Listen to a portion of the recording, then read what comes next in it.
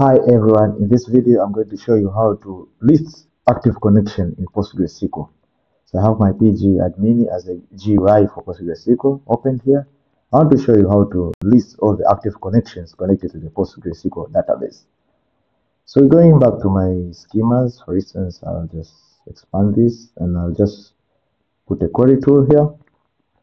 Just by writing one command here, select everything from PG start activity. So it's actually the PG admin will list all the active connection connected to your PostgreSQL.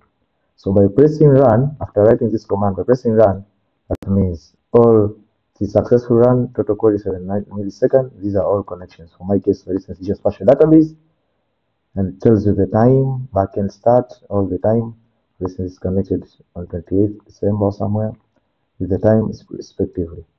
So just like that. So this is the way of actually having your PG admin as a GUI for PostgreSQL 16 to list all active connection for PostgreSQL. Thank you a lot.